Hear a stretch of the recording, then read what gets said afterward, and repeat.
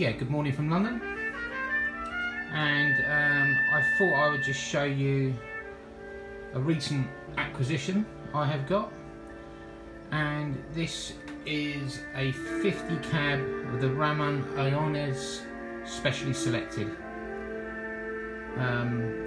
Fabulous smoke. I've always been a big fan of these, but this is the first cab of 50 I've ever owned. So I'm going to look forward to trying these out over the next few years, which I'm very excited about, I must admit. So I'm going to do a quick review and smoke one down and let you know my thoughts on it as we go along. Thank you very much. And this is the box. It's a beautiful box. I love a cab of 50 boxes. They are phenomenal. Got all the embossed Ramon. So there we go. So let's get on and have a smoke.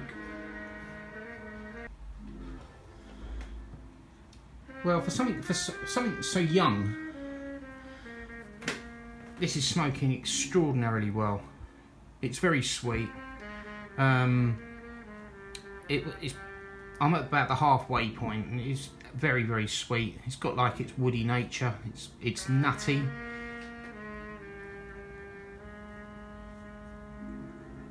It has a perfect draw, absolutely perfect draw. Very little nicotine to speak of at the moment. I do expect it to sort of like ramp up as I get past the band, but so far it's absolutely perfect for me. I do love these.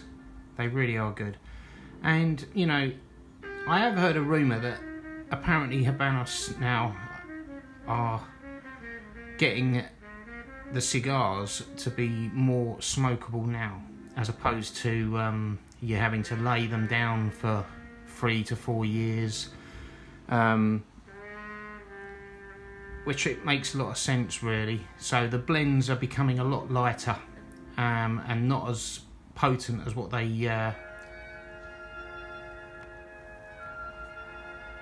once were.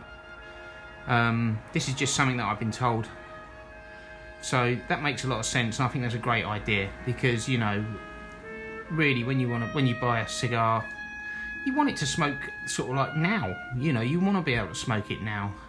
You don't want to have to sort of like put them away for 4 or 5 years. So I think it's a great idea, and I think this is a prime example of what I'm getting now. This is a 2018 cab, and hopefully that is the case, you know, because at the moment this is smoking really, really fabulously.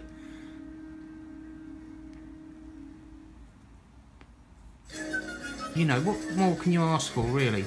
You know, the beautiful white ash, very oily, nice dark leaf with a golden hue to it, and that's about it. You know, I'm just going to keep it short and sweet, and that's it.